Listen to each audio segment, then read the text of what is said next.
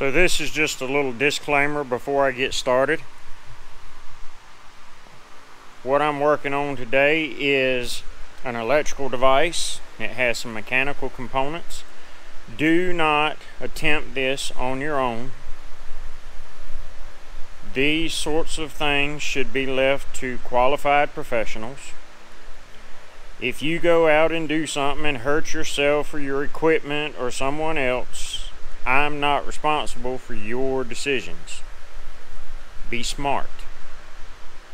And sometimes the smartest thing we can do is simply leave things alone.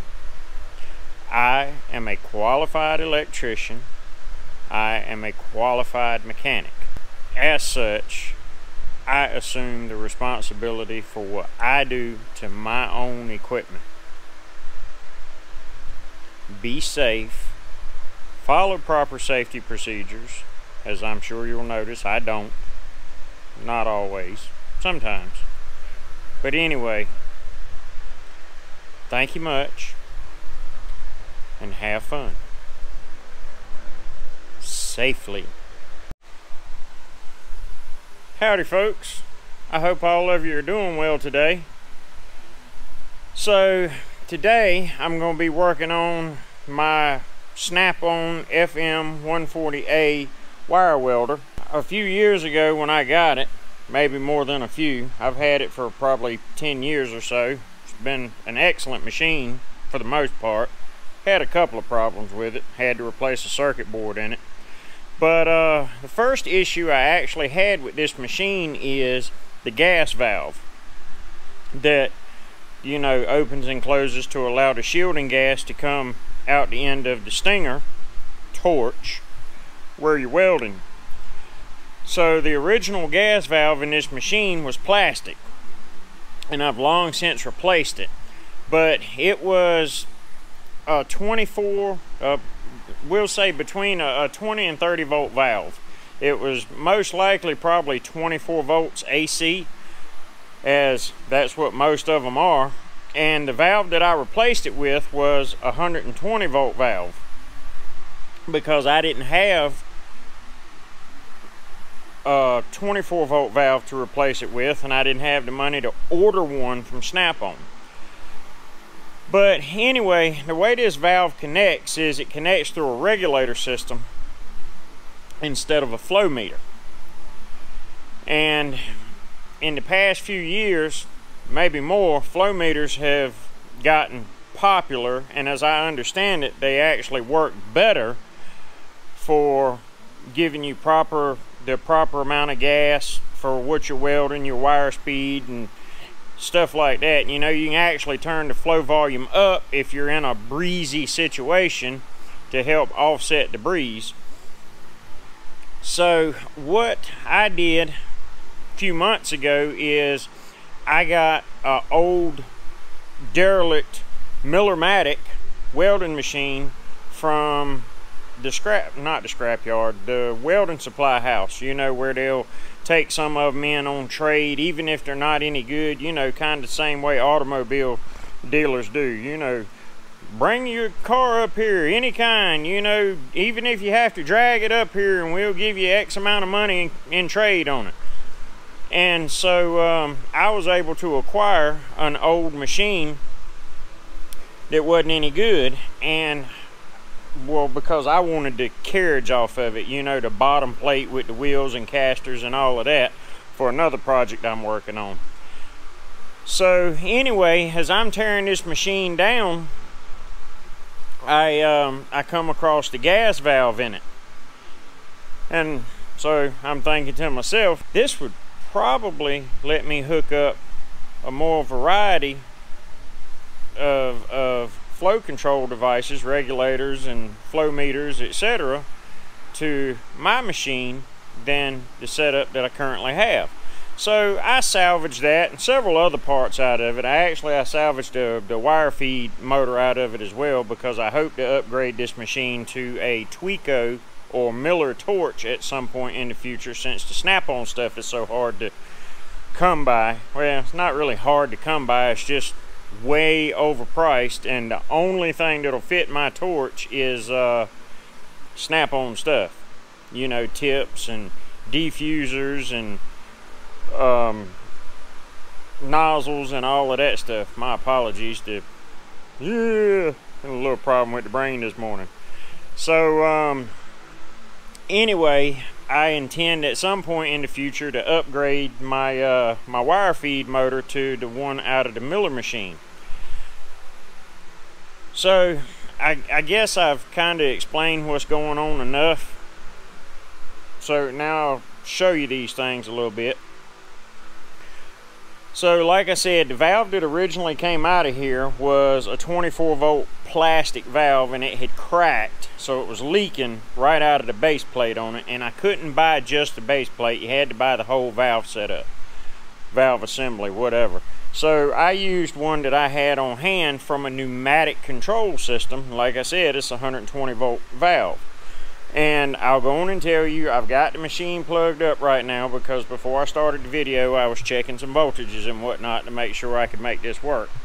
So anyway, here, right here, is the valve that the replacement valve.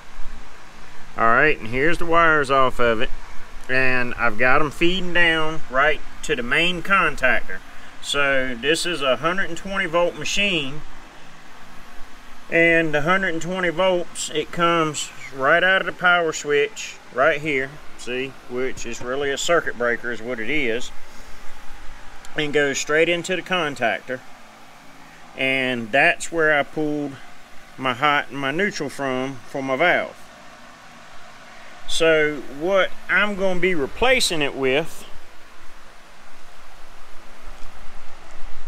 is this. So what I did is I took the model number off of the machine. Now I have the original valve that came out of the scrap Miller welding machine, but a dirt dauber had built a nest in the back of it, and I am not satisfied that I can clean it sufficiently without taking it apart, and I don't want to take it apart without having a backup in case I can't get it back together for whatever reason. So I got the model number off the machine and I ordered another one, and I don't know if y'all can read this or not, but it is a 24 volt coil on this valve with I don't see a plus or minus, so I don't see a safety range on it, but anyway, I'm sure that everything will be fine. And I say that because now my machine is on. I've got my wire feed speed turned all the way down so that I won't be wasting wire. I suppose I could just unhook the feed rollers though. But anyway, you see here I've got my meter leads hooked up to the original wires that connected to the original valve, and here is my meter.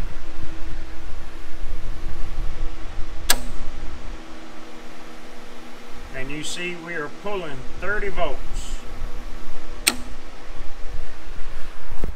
So that should be within the acceptable voltage range of the new valve. There's only one issue that probably isn't an issue, but I'm a little concerned about it.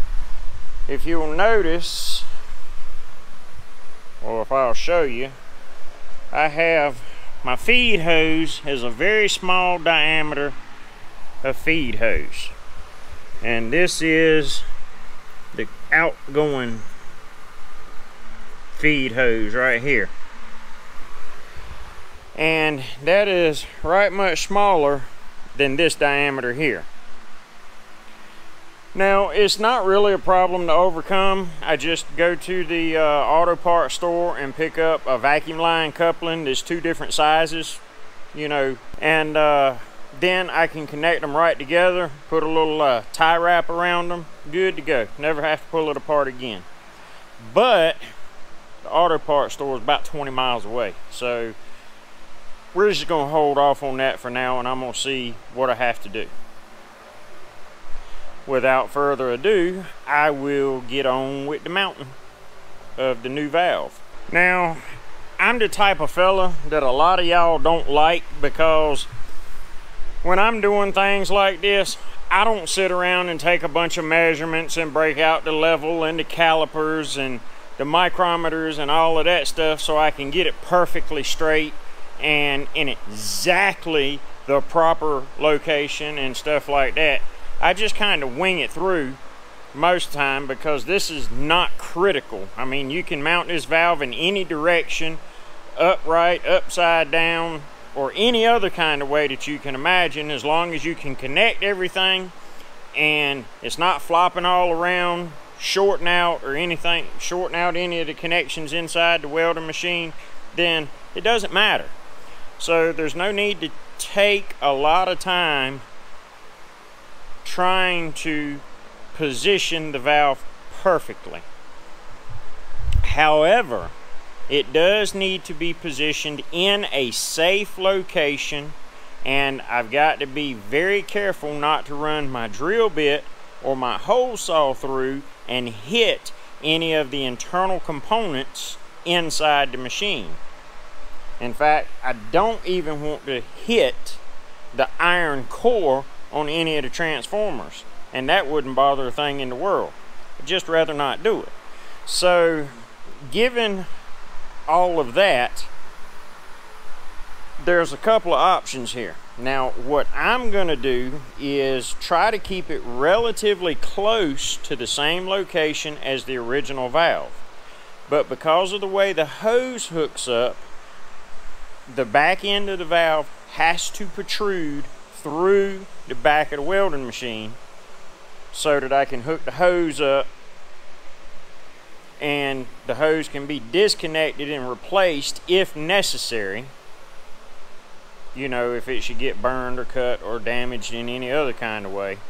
So, in order for my wires to reach, and in order for it to protrude out the back of the machine, and for it to not be in the way, or for the connection point to not be in the way of where the tank sits on the back of the machine, I have decided to locate it right in this area.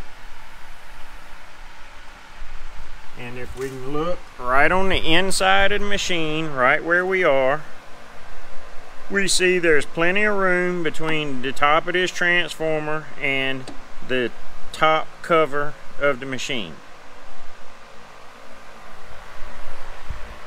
However, there is a caveat. I don't know if that's the right word or not. So this valve, the way it's held in, is just got a little plastic nut, and it pinches the back of the machine like that. So when you go to tighten up your hose, there's nothing to keep the valve from spinning. But there is. With the new valve came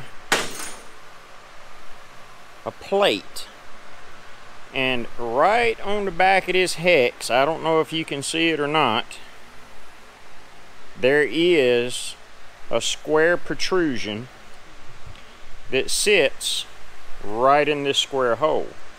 So I'm kind of going to use this square hole here as a template to get my elevation and my side to side where it needs to be, so that it's not interfering, so that this is not interfered with by anything else. Plus, I've got to make sure that I get the top of the valve low enough, or either I'll have to put it in upside down or sideways, which will be fine, but my preference is that the valve sits like this. So I've got to make sure that I get it far enough down that this doesn't hit the top of the machine. So I'll be back once I get the camera all set up for drilling. Alrighty folks, so what I decided to do is to use the old valve to get my positioning, because the old valve is actually larger, it's physically larger than the new valve is. So as long as the old valve will fit, then the new valve will fit. Plus that also allows me the option, once I pull this old valve apart and clean it up and get it stuck back together, to keep this as a spare. In fact, it's possible I may go ahead and clean it up and use it now. But I don't know how many of you use hole saws or anything like that, but it's always a good idea to pre-drill your pilot hole before you put the hole saw on the arbor, because I have bent and broke a drill bit by just running straight through with the hole saw on it without pre-drilling the hole. Also, there's a greater risk of you running through and hitting something on the inside. So anyway, let's get this hole cut.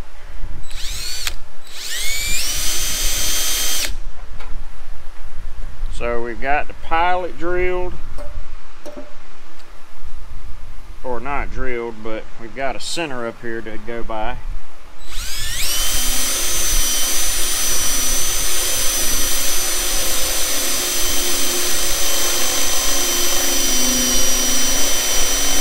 Pay attention. You can tell when it starts getting close to going through. In fact, it is. I'm not holding my hand on the back side of the hole. That's just stupid. But once you get to a point where it's getting ready to break through, ease up on the pressure that you're pushing your drill with a little bit.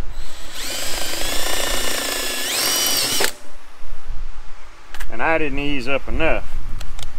So instead of putting a hole saw on that arbor because it won't fit,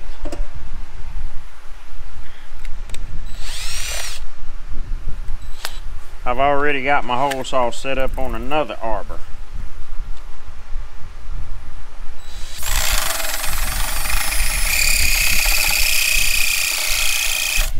Honestly, I really don't like using hole saws because you see how wobbly this thing is, but for this, it's not precision, so it'll work.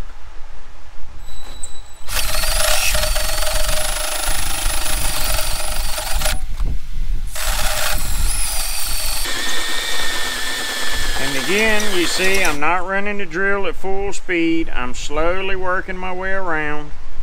You can see we're breaking through in some places. This, again, is to keep from jutting through, because this hole saw, once the hole is cut, will actually go further through than the drill bit alone will.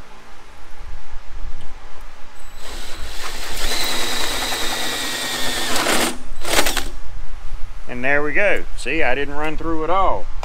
Now, we've got a bit of a rough hole here. Doesn't really matter. Again, once this is in place, that'll keep it covered up. Alright, so it fits. But now, what I'm going to do is I'm going to take a little sanding drum that fits in the drill, and I'm going to clean that hole up just a little bit. Actually, I'm not going to use a drum, I'm going to use a flapper.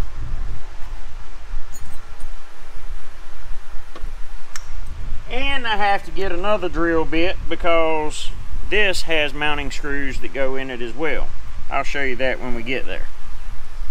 Be right back. Alright, we're back with our little flapper wheel, if you know what I'm talking about. I also use these to hone out kingpin bushings when I'm replacing kingpins and kingpin bushings on big trucks and tractors and stuff like that.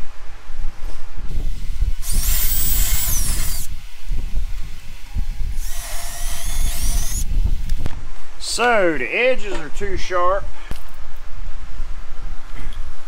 for my little flapper wheel, so I'm going to try the hole saw.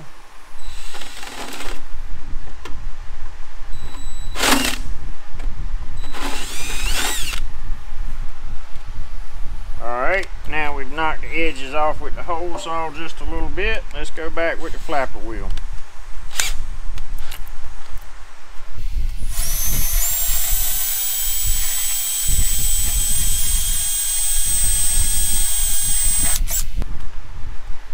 And there we go.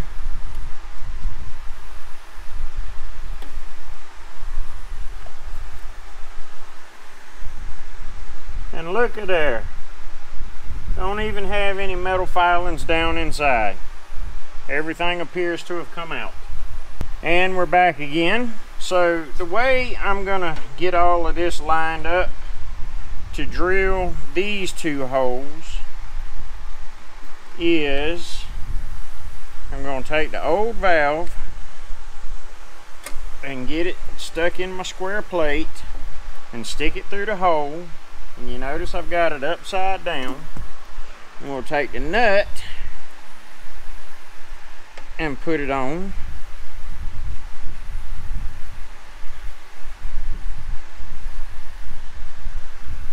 Straighten it up a little bit.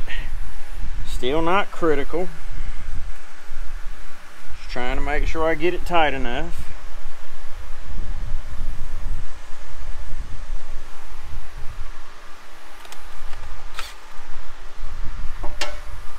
Sorry for that little interruption. I had actually chosen a drill bit. It's almost the same size as these holes here, and those holes will be threaded with the machine screw that goes into them. So what I need to do is start out with a smaller hole. Again, being careful.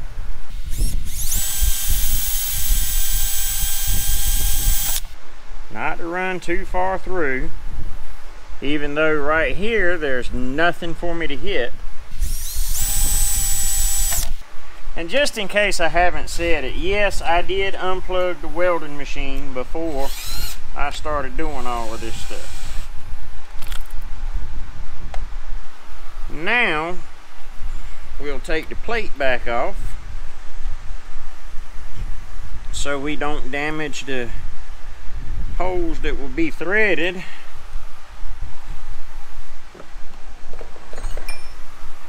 While we're drilling the larger holes. Again, being careful. Yes, I know my drill bit's dull.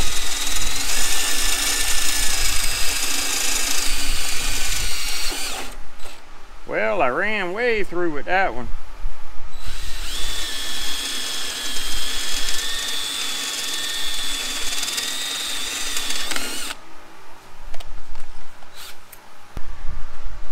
So, we'll check and make sure that these holes are the right size for the screws.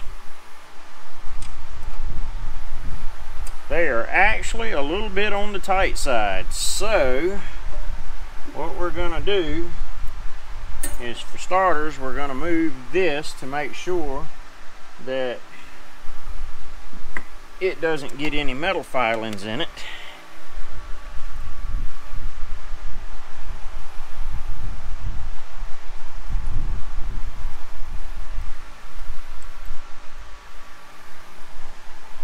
I don't have the next size drill bit up in my drill index, so I'm going to take the one that I made the holes with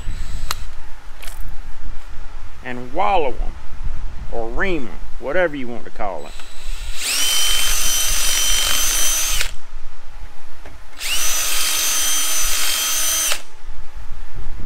Now let's check again, and that's good enough.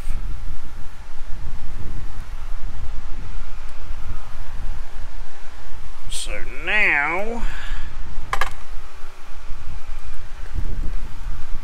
take my old drill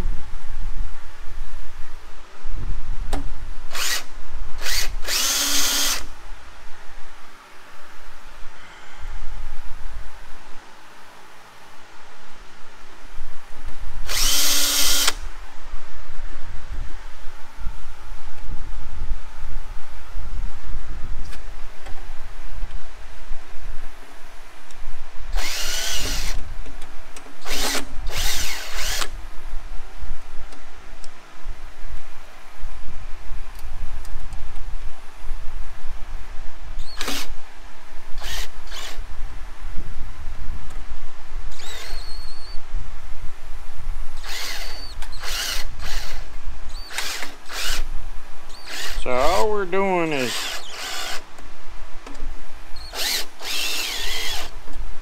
running them up.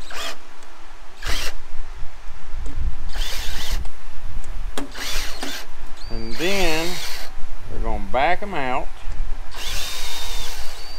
Not quite all the way. Yeah, we'll back them out all the way. Because what we want to do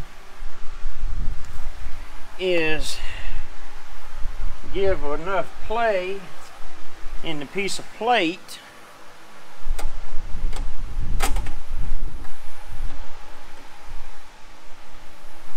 that we can get the valve properly aligned with the plate and the hole.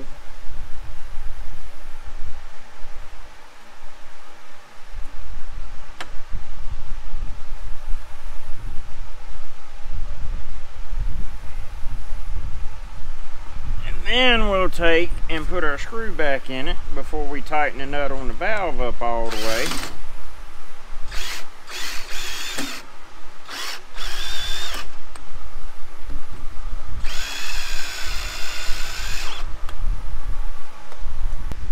And to tighten the nut up, I'm just going to use my 12-inch spud wrench.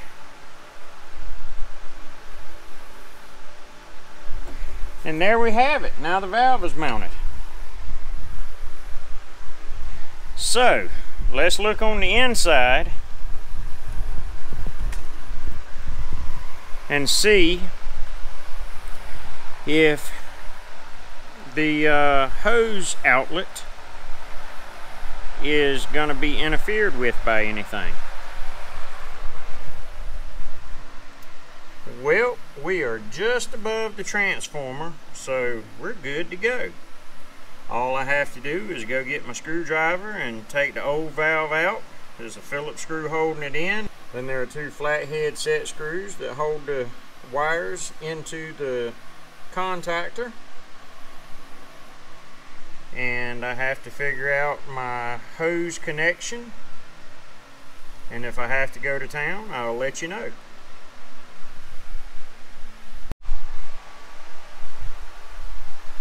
Alrighty folks, we've got everything all mounted up, and I don't have my flow meter gauge quite plumb, so break out the trusty old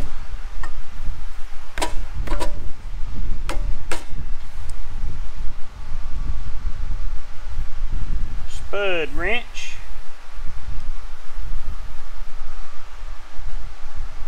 And there we go. So I don't know if that's perfect, but it's perfect enough.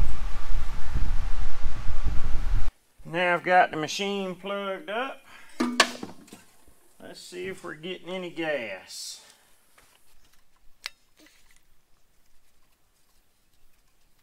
Well, I don't know about gas, but we got a leak in the valve.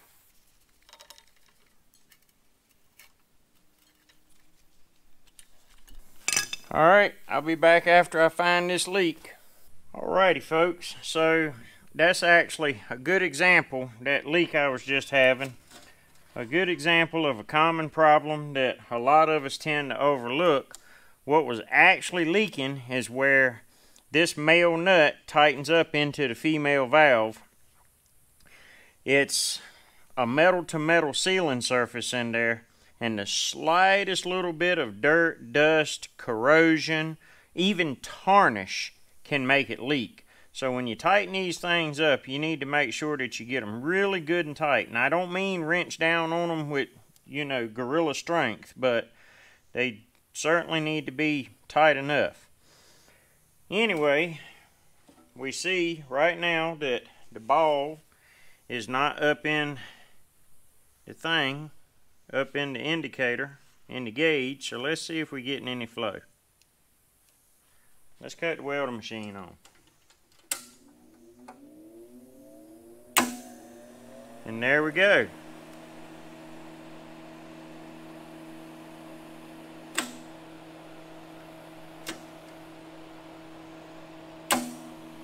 So we're working.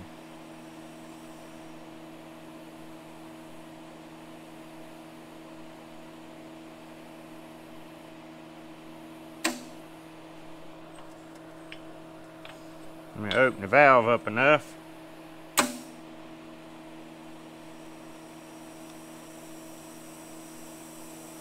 Alright, we can peg the gauge, so that means that our hose that is feeding the torch is big enough. I'd say this job here is done. Short of me putting the cover back on the machine, I think we're good to go.